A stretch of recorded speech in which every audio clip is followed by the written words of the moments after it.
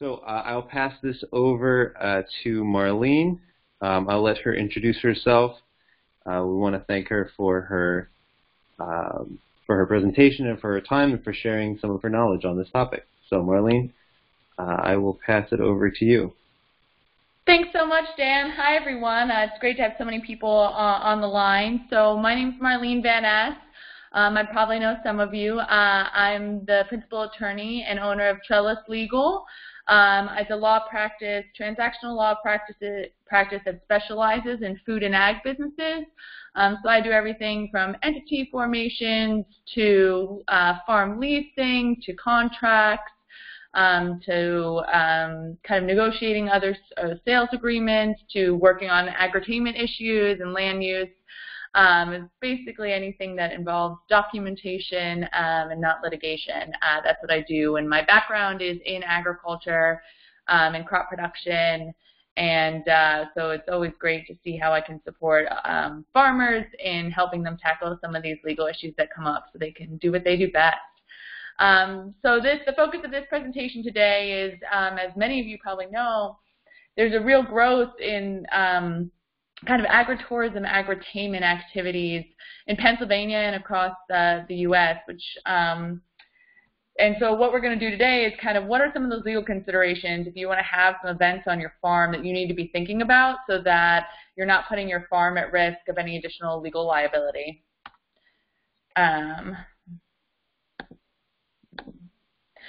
So just kind of the background is, what is agritourism and agritainment? I mean, they're very kind of interchangeable words, but basically it's any time you kind of are inviting members of the public and having them pay to come onto your property. So some examples are farm stays, harvest participation in workshops, farm dinners. So I know farm to table dinners are a really growing concept, hay rides, corn pits, corn mazes, weddings and events, farm stores. So when I'm talking about farm stores, I'm more talking about a farm store that's beyond just like a produce stand that you're having on your farm. So kind of a larger store with other items in it. A U-pick operation, petting zoo, horse rides, and farm tours. So basically like I said, any time that you're having people pay to come onto your property. So the very basic kind of legal issue is business invitee liability. So in Pennsylvania, there's different standards for what type of people are coming onto your property.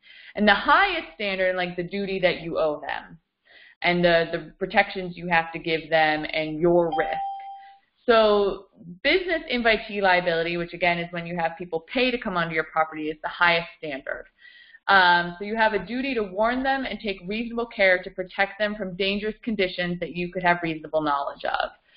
So what that really means, and we'll get into some of that for the individual topics, but what that really means is that if you know that there could be dangerous conditions, and I'm sure as many of you know, farms inherently have some of that, that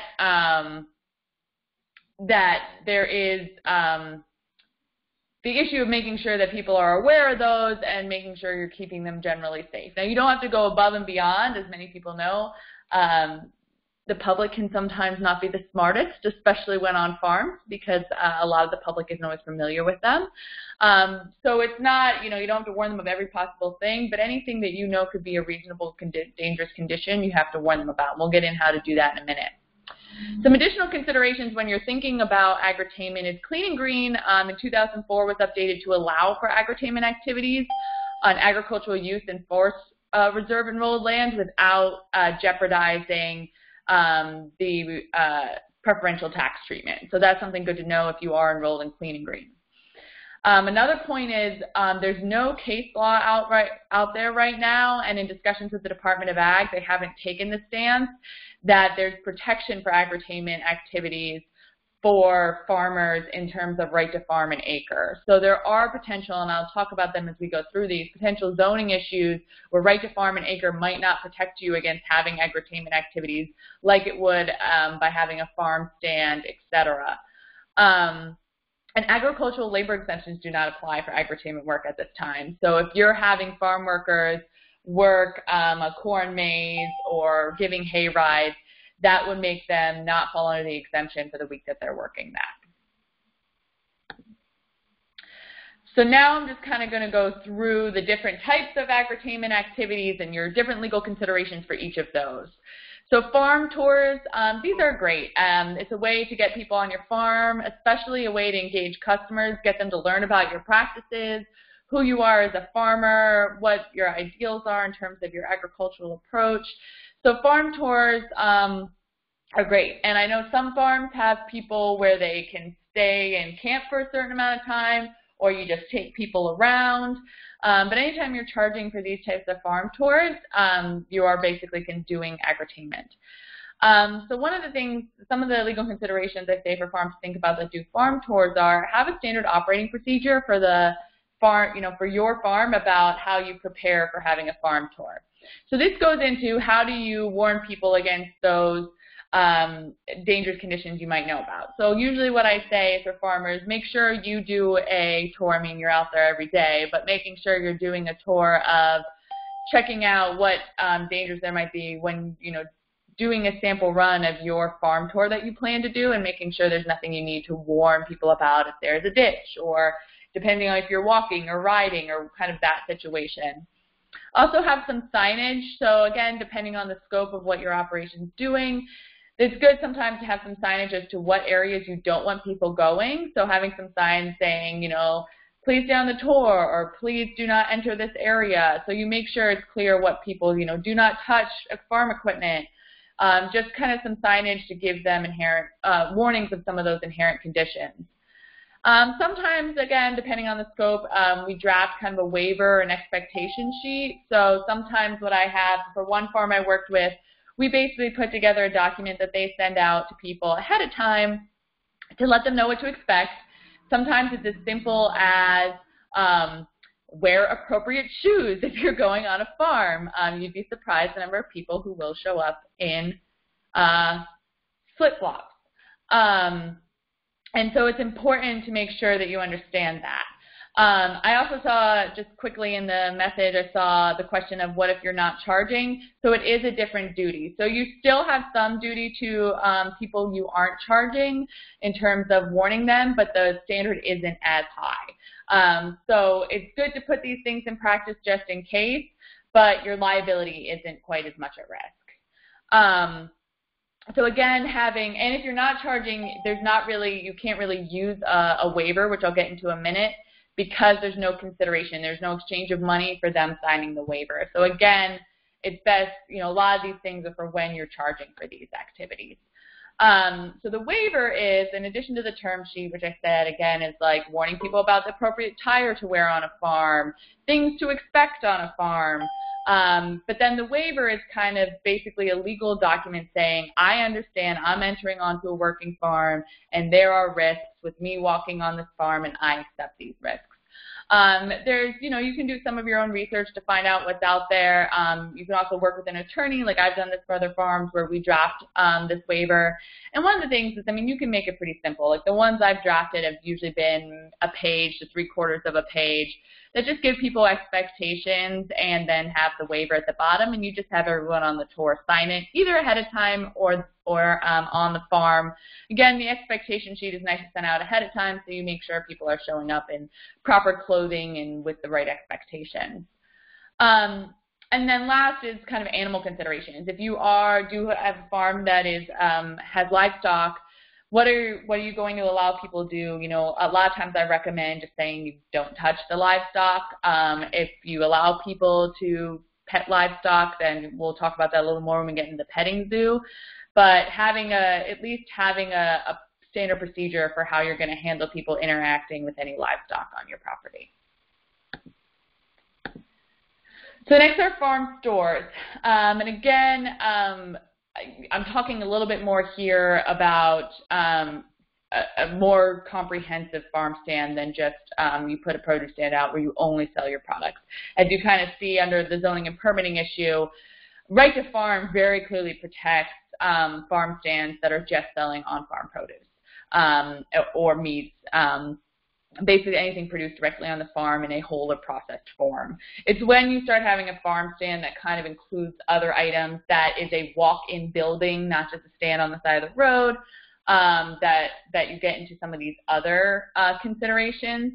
The first being separation of liability. So I know this is kind of, there's some farms that have these big farm stands that you can go into. They're separate. They're even sometimes located in a separate location from the main farm where production occurs. And so sometimes it's a good idea to separate the liability of your farm from that farm stand. And the way you do that is set up a separate entity.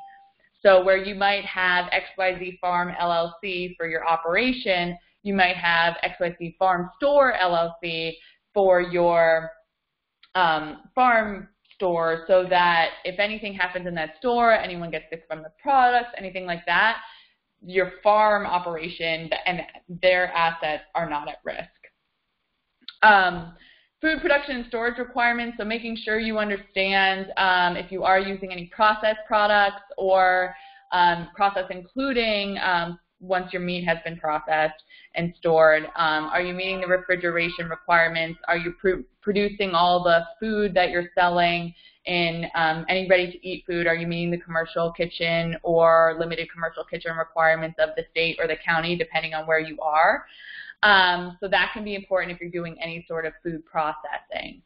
And again, the storage, so making sure that your refrigerators, if you're holding meats or any other perishable items, are at the right temperature, because you will be could be subject to inspection. And other things like labeling as well. So eggs are required to be labeled, milk is required to be labeled. So those are the only two that have to have, like, eggs have to have when they were harvested, and milk has to have a general sell-by date or use-by date. And you can look up those requirements or talk to me or another lawyer about those. Making sure you're meeting all the kind of labeling and food requirements. From a zoning and permitting standpoint, again, if you have a separate enclosed structure, you have to make sure that you have an occupancy permit and meet all the building permit requirements for a commercial building for that. And for zoning, it's important to understand whether or not that type of business would be allowed in your zoning district. And there's a lot of discussion right now over what really is part of an agricultural operation or not. I'm actually involved in a zoning case right now relating to that. So it's important to get an understanding of what's permitted, what's considered part of what's protected under right to farm, what's allowed, and depending on your borough or township, sometimes it's good to have a discussion with them to get to know ahead of time. But it's definitely a consideration that's coming up more and more. Farm stores, not quite as much, but having like little classes in your farm store, demonstrations, stuff like that can start to get into some land use issues if those kind of things aren't explicitly permitted. I know it sounds silly because it's all part of agriculture and we all know that, but sometimes boroughs and townships don't know that. But again, be aware that right to farm does protect that if at least 50% of the agricultural products are coming directly from your farm and constitute whole or processed ag products, then you're safe. There are some right to farm cases that deal with the separation where if you're selling a lot of non-agricultural products, like there's a case that deals with if you're selling canning jars and all those things where you start to get outside the scope of right to farm. So sometimes it's good to talk to a lawyer or the township to get a sense of what's allowed. So farm stays and farm dinners, these are a great way to get people to engage with your farm, to get an understanding of what your farm is, bring in potential customers, and get to eat and use some of the products you grow or make on your farm. So some legal considerations for there. Again, separation of liability more deals if you're doing overnight stays. So if you convert a building or build a building on your property that you're going to have people stay in, separating that liability from your farm operation by potentially putting it under, you have XYZ Farm LLC, and then you have XYZ Farm Stays LLC. So potentially separating that liability. And again, it really depends on the specific situation, what the scope of farm stays you're doing. Is it a separate building?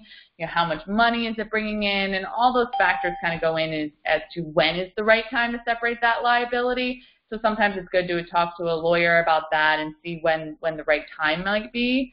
You know, sometimes if you're just doing an Airbnb in your house, the risk isn't that high, and Airbnb provides good insurance, or at least some insurance. I actually don't know how good it is. Or making sure, and I have a separate slide on insurance, but that is something to think about, is when you're doing anything that's not part of your ag operation.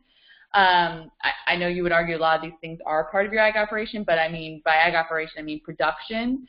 It's important to make sure that you are talking to your insurance agent, because traditional farm insurance does not cover most of these activities. So again, specifically for overnight stays and farm-to-table dinners, food production regulations. If you're having a chef come to your farm and prepare the food, you need to make sure you have a commercial kitchen that meets all the requirements for them to prepare that food on site. If not, you can have them prepare it off-site and bring it and serve it, but you do have to meet commercial kitchen requirements if you're preparing any food on site. And those requirements, like I said, are either set by the state, or if you're in Allegheny, Erie, or the counties surrounding Harrisburg, Philadelphia, and there's 2 more counties that they have their own separate delegated authority to oversee. So like in Allegheny County, we have some stricter regulations regarding commercial kitchens than those counties that fall under the state jurisdiction have. So it's important to make sure you understand those before you have a farm-to-table dinner, or if you cook food in the morning for someone staying at your farm, you're supposed to meet those requirements if they're paying to come to your farm for either of these activities. Again, zoning and permitting. I can't harp on this enough. You know, a lot of places are really lenient, and it's great, but then you also end up in 8-month-long dragged-out zoning cases over whether or not this is part of agriculture, or if it's not permitted. So it's important to get an understanding of what activities are allowed in your zoning district, and whether or not, and kind of how strict your zoning district is about these things.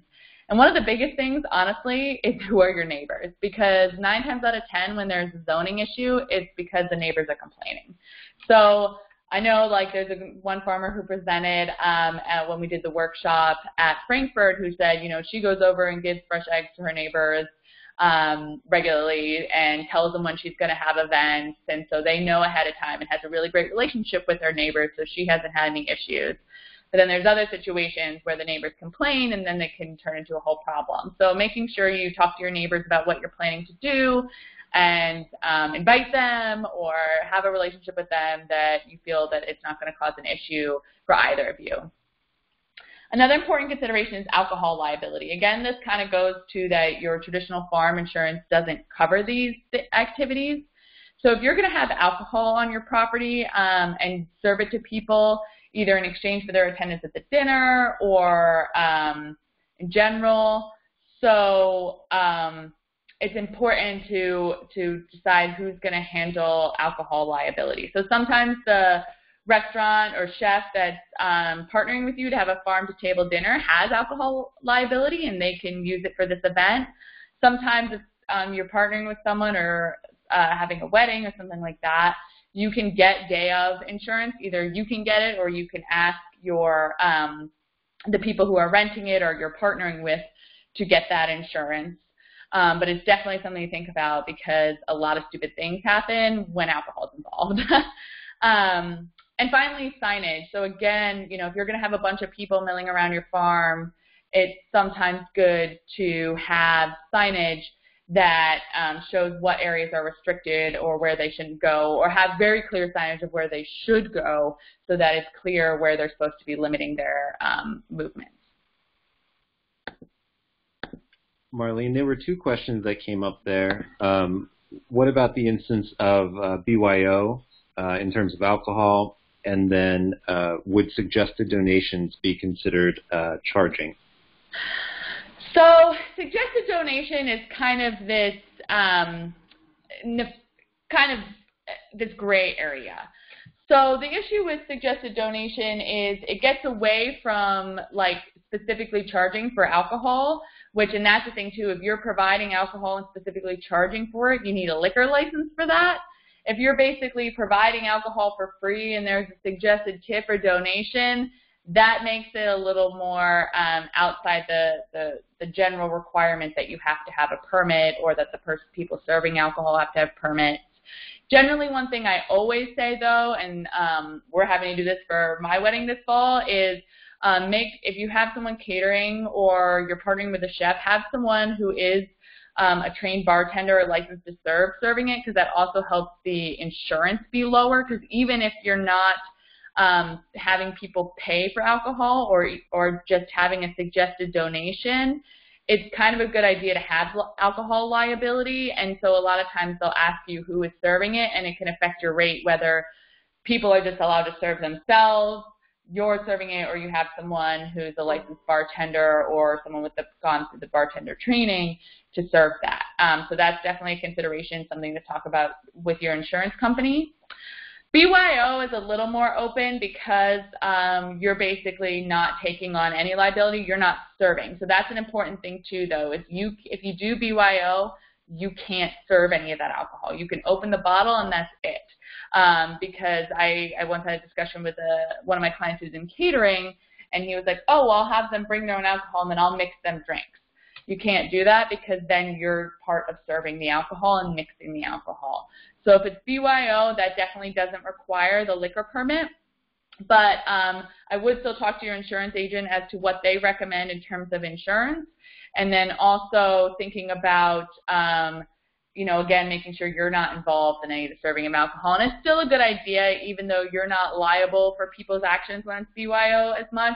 They're happening on your property, and there still could be some risk with that. And so it's good to make sure you're kind of keeping an eye on things, or maybe put a limit on what people can bring. A lot of times it's up to you with the risk you're comfortable with, the people you're inviting, the size of the event, something like that. But again, the strictest requirements are when you're charging specifically for food and alcohol in the combined price, or you are, and like I said, unless you have a liquor license, you can't charge directly for alcohol. So like if you say it's a dinner and then you'll serve alcohol for, $2 a pour or something like that, it's still directly charging for the alcohol, and that's where you can get in trouble. So suggested donation, like I said, is kind of in that gray area. It just depends on kind of what it's directly relating to, and if you can kind of remove that it's required in any way, or it could be inferred that it's required, then you kind of are able to get yourself out of some of those requirements.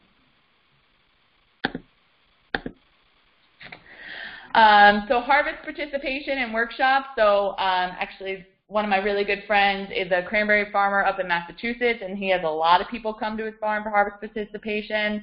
So one note about this webinar is specifically about Pennsylvania law, because I'm a licensed Pennsylvania attorney. So that's one thing to know if you are joining in from a state that's not Pennsylvania. A lot of these same considerations apply, but it's important to talk to a lawyer or someone who would be knowledgeable on these subjects in your state to make sure that there's not any differences. But so just as an example, my friend who's the cranberry farmer often has people come and help with the cranberry harvest. So it's just a way to have them involved. Again, not having them pay definitely reduces the amount of liability you could take on, which is good. But the thing is like, just because you have lower liability or they don't have a case doesn't mean people can't sue you and still cost you money. So it's important to still take some of these precautions, because there's no bar to people suing you. They can always sue you. So a lot of this comes from, as I've talked about, relationships with people and signage, and because a lot of times if they think you made reasonable efforts, they're less likely to sue you. So it's kind of part of that good faith relationship starting out. So again, this applies to if you're charging for harvest participation or workshops, or I know like my friend's farm charges like $15 to come watch the harvest. As soon as you're charging money, and I would argue here if it's a suggested donation, people pay it, or it's strongly suggested and expected, that they could argue that liability is also applied. It just really depends on the unique situation. So opportunities for guests to participate and help with harvest or learning agricultural practices and techniques. This is different than having like 4-H or FFA on your farm, because they typically have a separate relationship and their own insurance. But general public is just what a lot of these activities are talking about. So having safety precautions, going over that with them either when they get on the farm or having them sign something. As a lawyer, I'm going to tell you it's always good to have something in writing.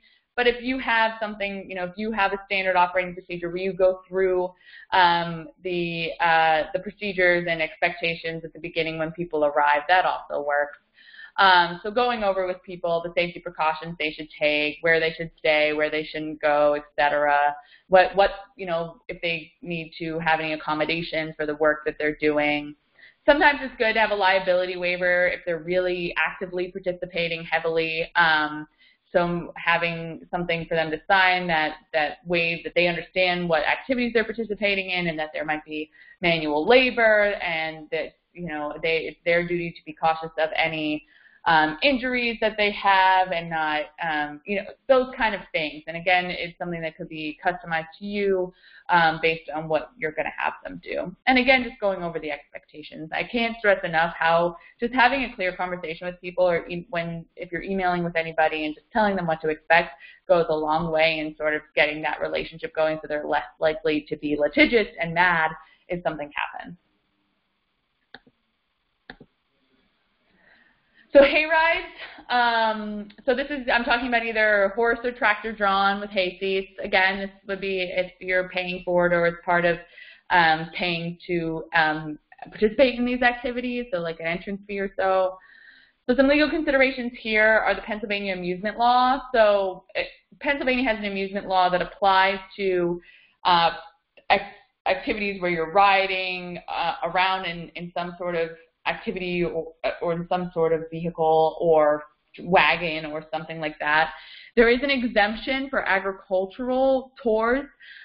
So it's just important that if that's not the purpose of your horse or tractor ride, so for example, if you do like a haunted hay ride, that it's really meant to just show off the spooky things that you create and it's all about the haunted experience, that might fall under the PA amusement law. And it's not ridiculous to comply with, but you have to register with the state and comply with the different components.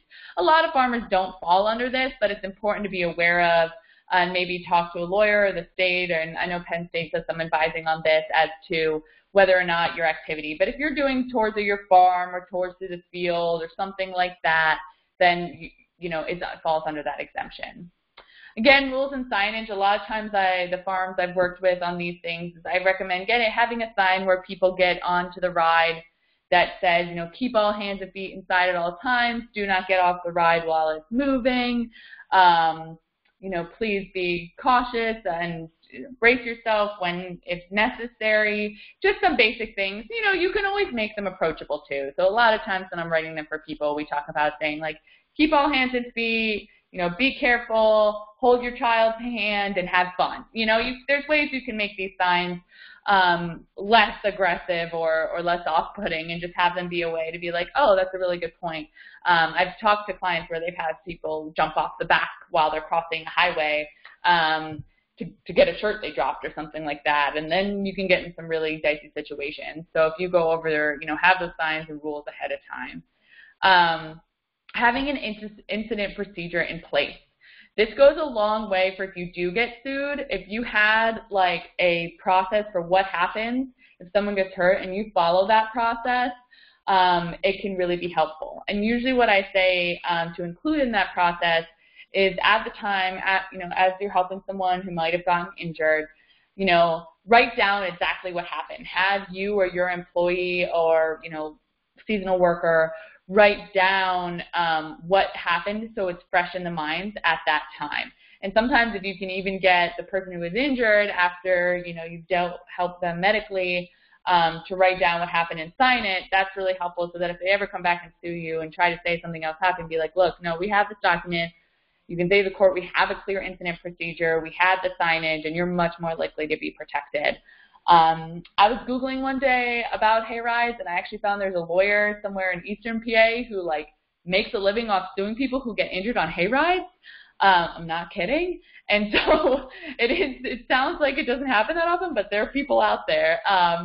I promise there's some good lawyers out there, but there's also these guides. So it's something to be cautious about, and make sure just having as many kind of procedures and ahead of time notice and signage could really help prevent some of those situations. If you're using horses for your wagon ride, there is the equine limited liability law in Pennsylvania, which basically says that you cannot be sued for the inherent dangers of participating in a horse-related activity as long as you have certain signage. And the signage has to say that you assume the risk of equine activities pursuant to Pennsylvania law. And there's a couple sites you can just even order those through. So if you are having any activities that involve horses, you should put that sign up so you get to take advantage of that limited liability law. So petting zoos and horse rides, meaning like riding directly on horses. So operating procedures. Again, anytime you have a little bigger operation where agritainment is a major component of your farm and your farm income, which I think that's starting to grow in Pennsylvania, it's good to have operating procedures, because especially if it's not just you or you and the other owners of your farm, you're starting to hire some people to help you with these activities. It's good to have a standard operating procedure that people, that all your employees, contractors, owners, etc., are aware of and follow. Again, that goes to that whole, if you get sued, you can easily say, look, we have operating procedures to take measures to prevent these types of situations. So just having, how to prepare, doing a tour of the areas where people are going to be to make sure there's no inherent dangers, making sure everything's set up, checking on the behavior of the animals that day, things like that. And just having a checklist is always helpful, especially for petting zoos and horse rides, having rules and signage. So don't bring in any outside food or drink anywhere near the pens. How to pet animals, kind of, giving them advice, because a lot of people haven't interacted with some of these livestock before. Having signage regarding the risk, so understand that animals may bite and be careful. And then having like sanitizing stations, so advising people to wash their hands or use sanitizing stations after petting farm animals. So again, to help prevent the spread of any diseases or issues like that. And again, having that incident procedure. So if something does happen, someone does get bitten, you have a procedure on how to deal with those situations, so you're not just running around wondering what to do.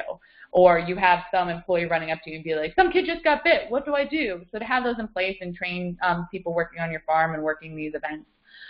And again, if you have horses involved, posting that equine limited liability sign.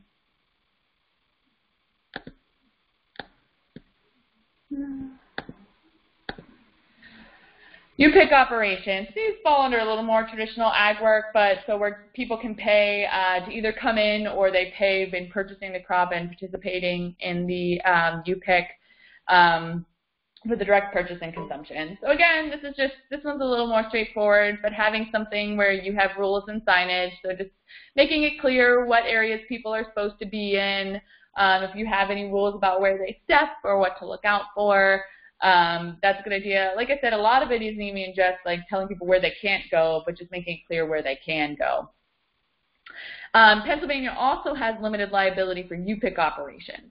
So that means that as long as you comply with the business invitee obligations, which again, warning anybody of inherent dangers that you would have the ability to know about, then you should, as long as you have any signage and you warn them and you take reasonable precautions, you make it clear what areas they're supposed to be in, then you can't be sued for negligence under this UPIC limited liability. Now, what's important to understand, too, is that if you have UPIC and then you also have other activities, the UPIC limited liability only applies to the UPIC part of your operation.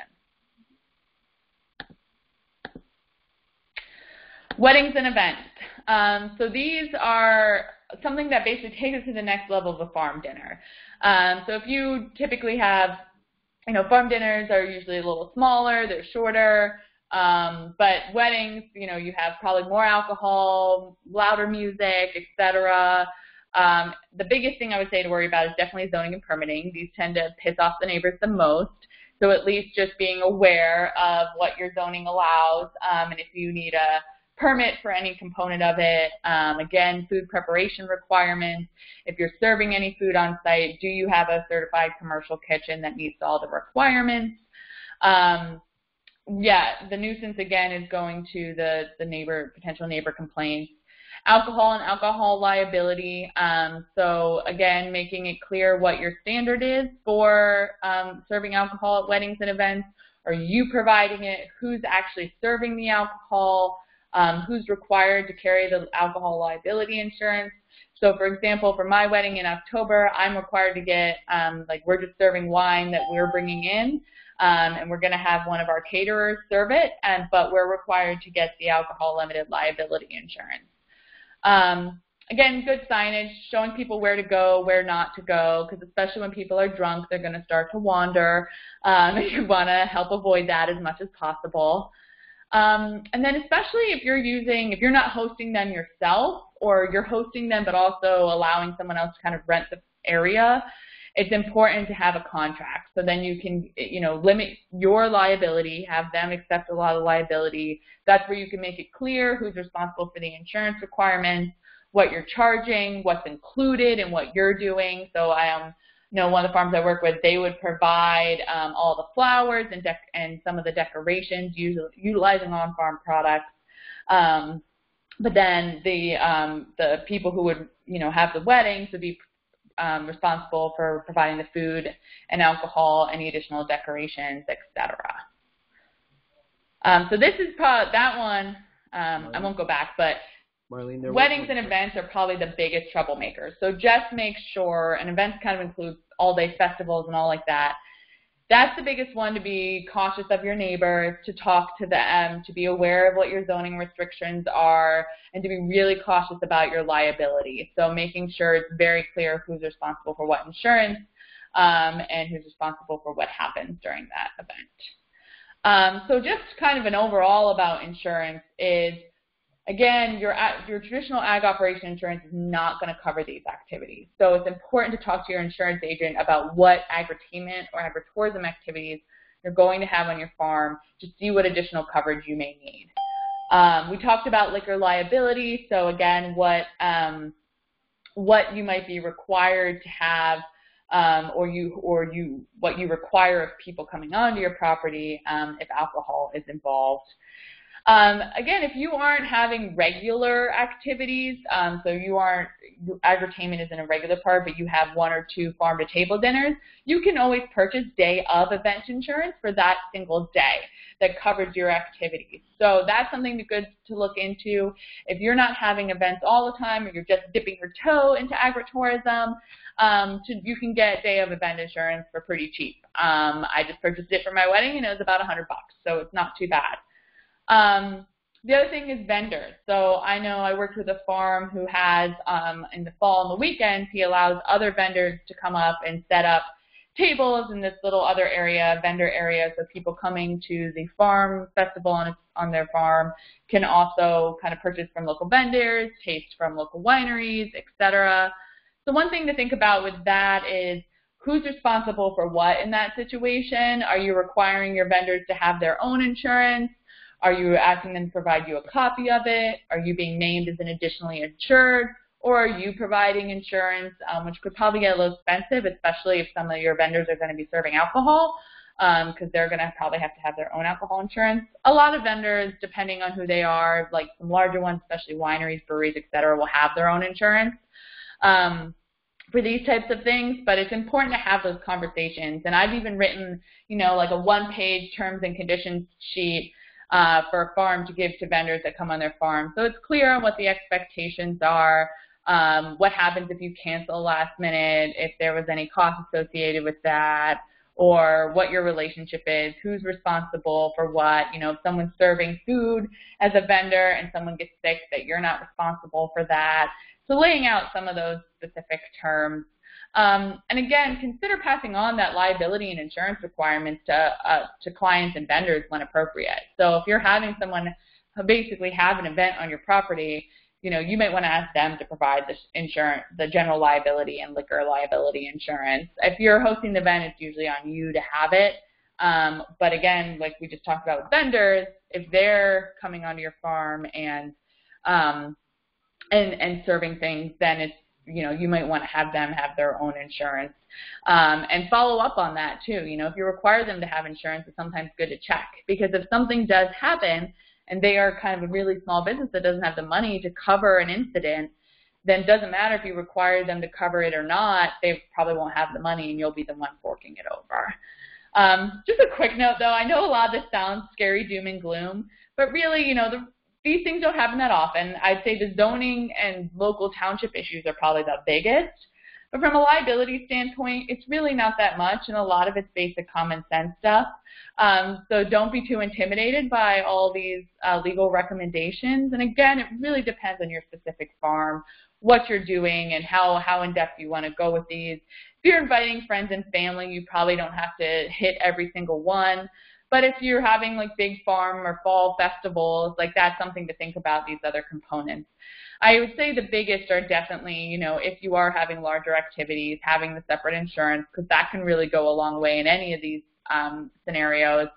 And then basic signage as much as you can. And just even like the operating procedures, and just having that everyone has to walk around and check, before the festival opens, then check to make sure there's not any gopher holes or something that people could fall in, or broken wire or something that people could get injured on, and just do those checks. And for most times people are there to have a good time and aren't looking to sue you, but you never know. So it's just important to kind of weigh those things.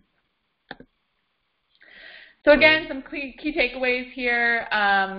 So from both a liability and business standpoint, plan. So think about whether or not you need to separate liability, whether or not you need to have a standard operating procedure, whether or not you need separate insurance, etc. Definitely be wary of zoning and permitting. Like I said, that's kind of one of the bigger issues right now where people are having challenges, especially, if you're thinking about doing a farm stay. A lot of times those things aren't clearly permitted in residential or farm districts. Airbnb kind of gets sometimes around those laws to do a little more under the radar, but again, there's some cracking down on that, and it still doesn't mean that you're not operating a business out of your house. So it's important to understand that. And sometimes, like if you know your zoning officer and have a good relationship with them, it doesn't hurt to have a conversation or consult a lawyer before you end up spending thousands of dollars defending this in front of the zoning board or even higher. So a lot of time, again, zoning and being wary of zoning and permitting can even mean going and bringing cookies to your neighbor. So making sure you understand, working with a lawyer and accountant to understand both the liability and then also any accounting impacts in terms of your Schedule F or your exempt employees, farm worker exempt employees, things like that. A lot of people, it's hard to balance when's the right time to do that, when you're just thinking about starting this and you're like, do I really want to go spend money to talk to a lawyer and accountant when I'm just thinking about giving some farm tours. But a lot of us do, I know I do, and I'm sure others do, a free initial consultation just to talk you through some general considerations, what to think about. And a lot of times when I talk to clients, I say, okay, for this first one, here's your basic things you need to worry about. If you grow into X, Y, and Z, then this is when you might want to come back and think about these other considerations. So that might be the right time to form a new LLC if a certain part of your agritainment business is really taking off and incurring a lot of attention and potentially potentially liability, which then it might be good to separate it from your farm. So things like that, like I said, you don't have to go whole hog right away, but having a conversation because at least can help you in that planning process. Create those response procedures. That's one of the big ones, especially if you're doing anything that could result in an injury. It's good to have that. Those can go a long way in terms of your defense if anything happens. Talk to your insurance agent and make friends with your neighbors. So just a policy note about Ohio and Pennsylvania. So Ohio actually already has a limited liability law for agritourism, which provides the same type of protection as the UPIC and the equine law, which is great. I think states are starting to recognize the how much this is becoming a part of agriculture and the viability of small farms. So what they basically say is similar to the equine law. In Ohio, you just have to have a sign on your farm, and I have it there. You can look it up, or you talk to an Ohio lawyer that basically says that there's no liability for injury or death of a participant in agritourism activity conducted on his farm, et cetera. And that you don't have a legal duty to remove risks that are inherent to the agritourism. So again, if there's things like broken barbed wire or fencing or holes that people could fall in or injure themselves that you could easily prevent, but things like inherent agritourism activities, where if you're sitting on a tractor or you're sitting on a hay bale on a hayride, there's certain things that could happen that are inherent to agritourism. And so you can read more about that Ohio law too if you're located in Ohio. In Pennsylvania, unfortunately, we don't have this law yet, but it is currently up for its second consideration in the Pennsylvania Senate. So I think Pennsylvania is starting to recognize the importance of this. So it would protect farmers from civil liabilities for injuries to patrons that are inherent to the participation in agritourism and agritainment activities. So that's great, by being inherently on a farm for a festival, walking around, as long as the danger wasn't something that you could easily prevent, and it would be protected. Similar to the equine law, you just have to post a notice that there are risks of injury or participating. It's kind of a long posting I didn't copy and paste all of it here, but it's very similar to Ohio's law. Like I said, unfortunately, it's not in effect yet, so that's why for outside of UPIC and equine activities, you still have to take some of those extra precautions. But so some of my advice might change if this does go through in terms of all the steps you need to take. It never hurts to give people more notice. Again, like I talked about, one of the biggest considerations is just like, do you have a good relationship with people? If people saw that you warned them and they're like, well, they did warn me, that can help reduce and kind of diffuse a situation where they might be like, I had no idea this could happen. You gave me no warning. Like, now I'm going to sue you because I'm pissed off. So having that kind of good relationship with both your neighbors and your attendees can really go a long way until some of these more stricter limitations on liability go through. So that's actually it for me. I figured you guys would probably have some specific questions to your farms and some of the activities you're thinking about doing, so I left a lot of time for that. Again, I'll kind of answer some general questions. If you have really specific questions that might require me to have some more information, you can send me an email. My email address is right on the screen right now, marlene@trellispgh.com. I'm happy to kind of set up a free initial consultation with any of you to talk through any of these things, make what I call my legal to-do list, and prioritize them. So I'm happy to talk to anybody about those kind of things. So other than that, I'll take some questions. So Marlene, there was a question here about which statute in Pennsylvania protects UPIC operations. Ooh, good question. I will find the citation for you real quick. I didn't have it up there, but it's basically, it's the UPIC. If you Google, and I'll try to find it right now, the exact citation, but it's Pennsylvania UPIC limited liability law. Let me see if I can find it here. And I actually wrote a blog post. If you go onto my trellispgh.com website, I also write a lot of blog posts about these types of issues. And I wrote one around Christmas on UPIC. So let me see if I can find the citation real quick. While Marlene's looking for that, if you do have other questions that would be not so specific, but that you think would benefit everyone else, please feel free to put them in the chat box. We'll read them out here to get some responses. And the citation is 42 PA CSA, Consolidated Statutes Annotated, Section 8339A.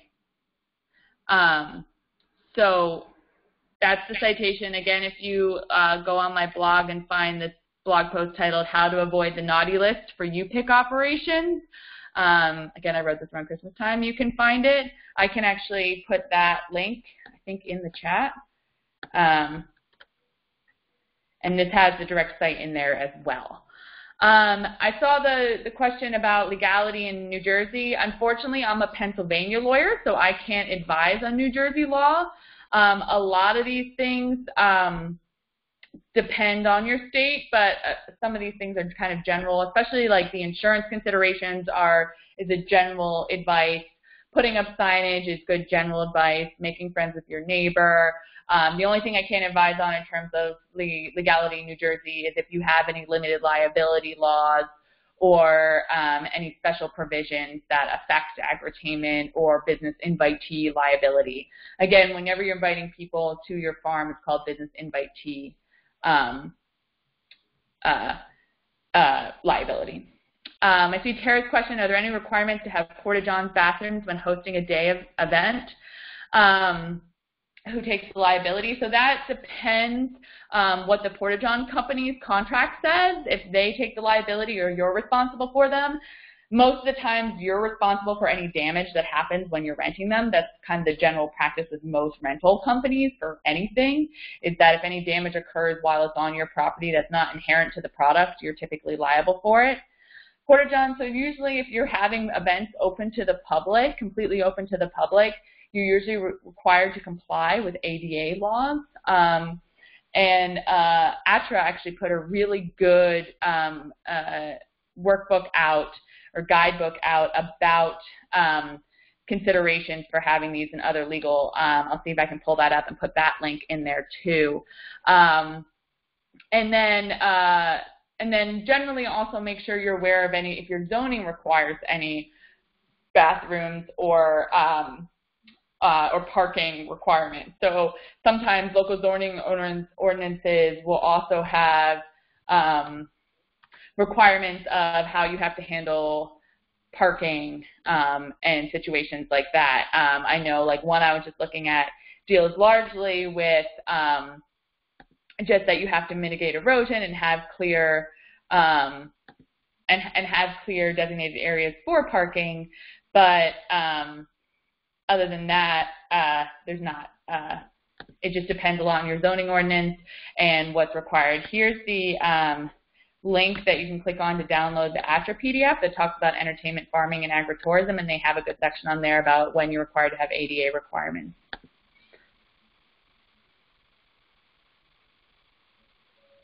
You're welcome. Any other questions? We have lots of time, but again, I'm happy to kind of answer them offline as well. I would encourage, if you have a question that you think is sort of on the bubble, still feel free to throw it out there, because if you're dealing with it, I'm sure someone else is dealing with it as well. So, potluck events, that's a good question.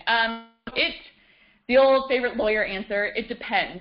So if you're charging people to come, then the liability issues still apply. If you're not cooking any food on the premises and people are bringing their own food, then that's different.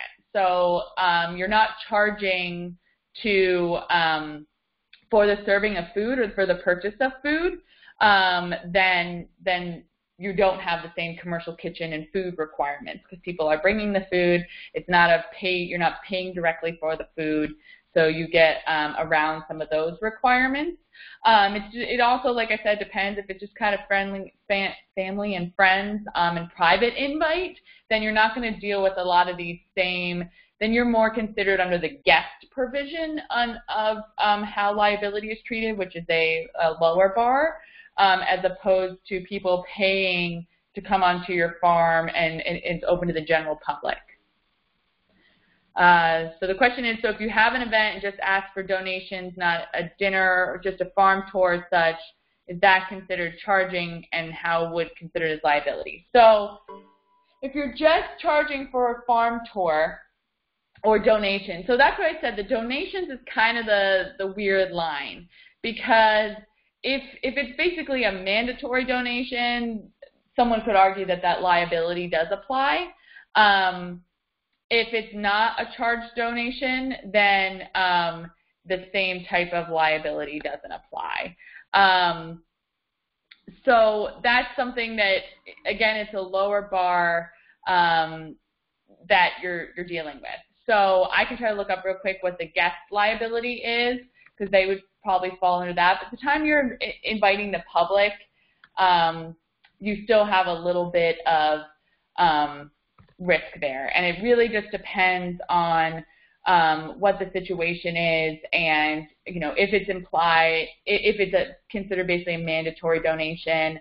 I mean, it's still a good idea just in that situation, because farm tours don't have the same type of high liability or high risk that a lot of these other events do. Just going over with people when they come, what the expectations are, and stuff like that can help mitigate a lot of that, because there aren't as many inherent dangers.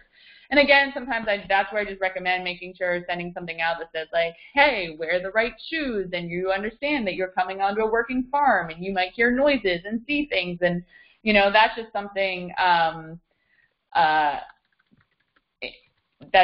those are general good considerations. Farm tours, like I said, are usually not as high of a risk as those kind of things. I saw there was another question.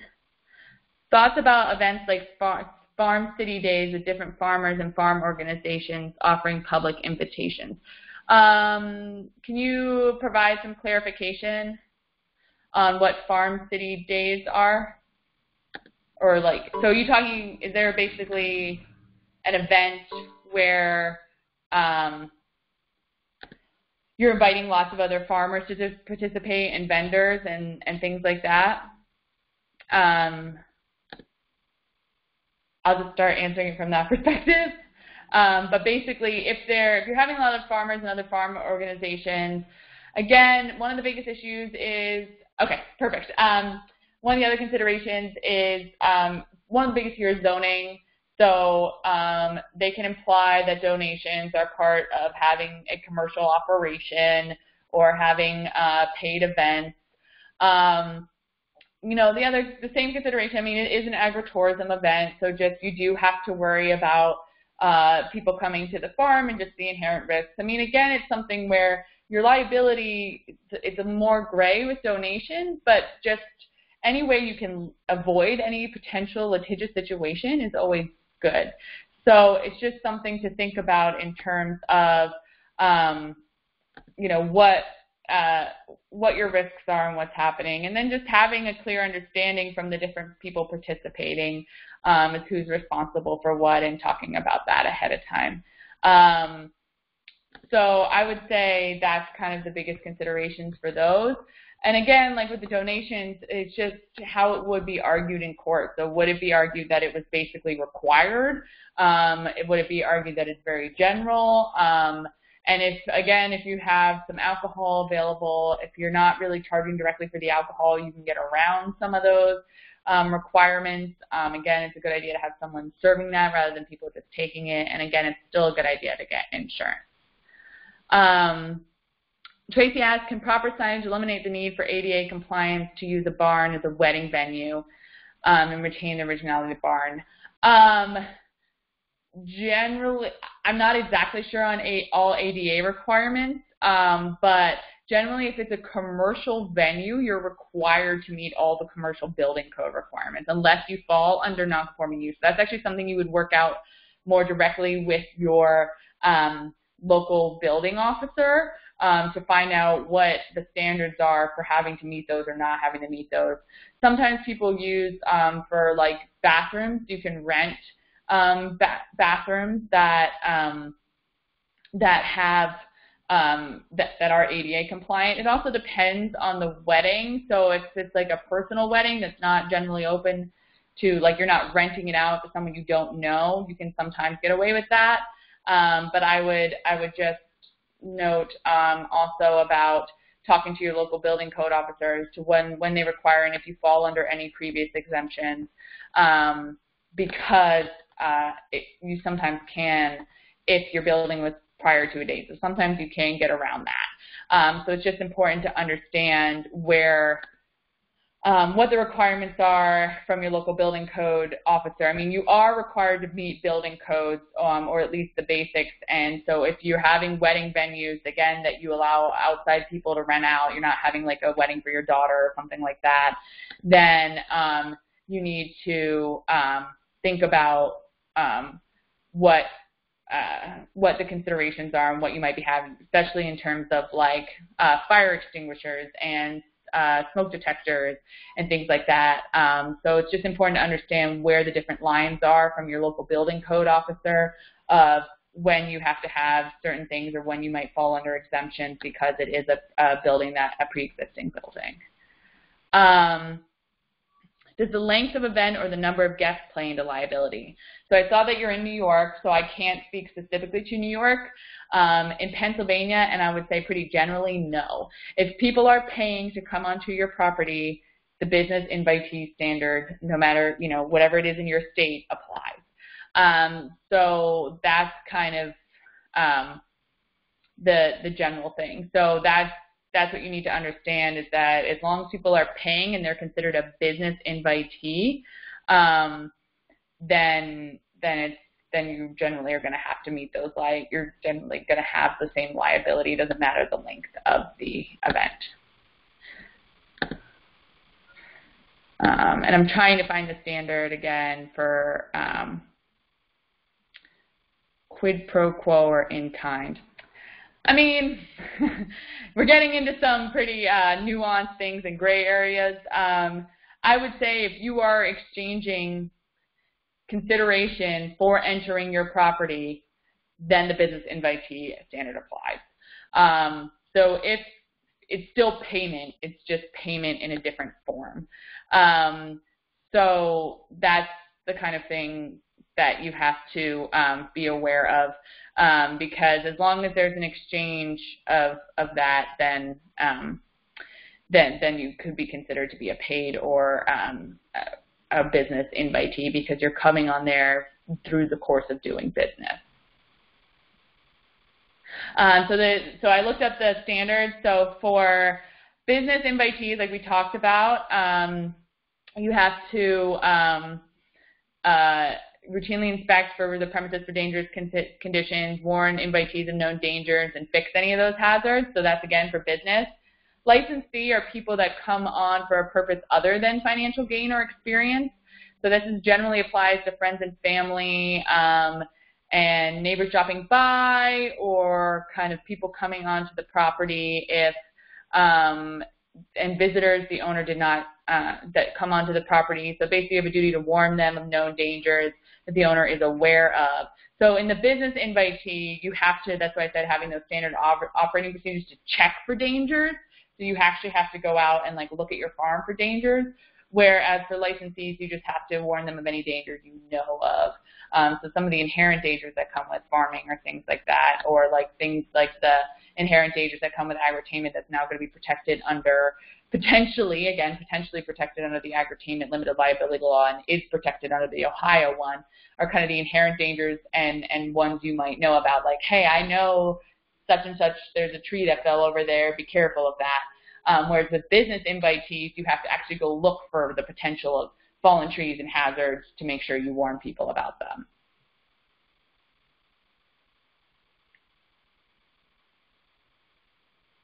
Okay, do we have other questions that folks are sitting on that they would like to have addressed here for the benefit of the folks on the line? We still have 25 or 30 people on the line, so I'd say there's probably a few questions out there yet.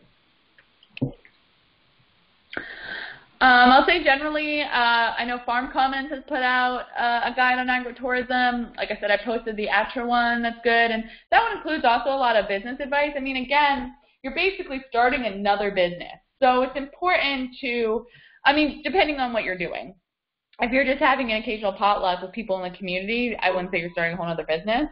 But if you are thinking about, okay, we're going to do an annual fall festival, we're going to have regular farm dinners, that's when it's something to really do some planning. And remember, it is another business. So just like when you started your farm business, doing the planning around what these might involve, talking to figure out if you should separate that liability, and just doing some planning on how you're going to market it. That was a great talk that a lot of the farmers who do some agritainment activities gave at our workshop that we did in April, was how important, kind of, if you are going to make this part of your practice, that thinking about things like how are you going to market it, what levels of invitee are you going to start going for, having things like an Instagram where you can post pictures pre your event or of pictures around the farm so people get enticed. So similar to how if you do direct sales, how you start to bring in customers, it's a good way to kind of think about how you're going to market that. And then again, just really planning for if you have 100 people show up to a festival or something like that, what you're going to do and how you're going to deal with that.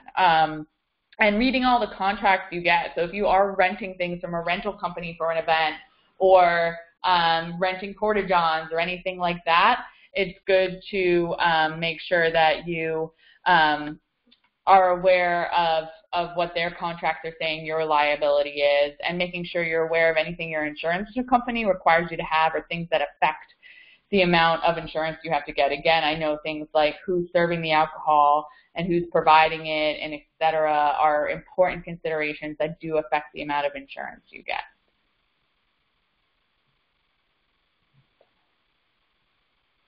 Any last questions?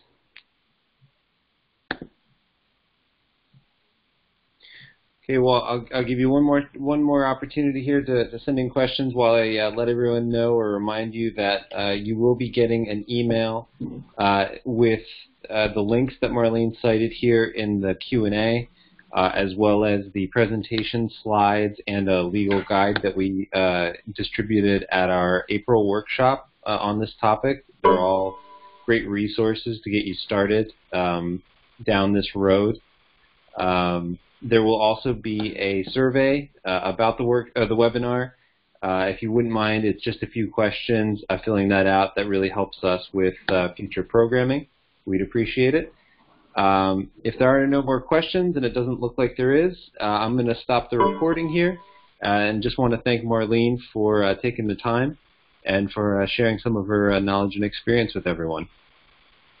Thanks, Dan. And again, if you guys have any other questions that pop into your mind, or if you start planning events and have questions, feel free to shoot me an email. Again, my email is Marlene, M-A-R-L-E-N-E, @Trellis, TRELLIS, PGH.com. Thanks, guys.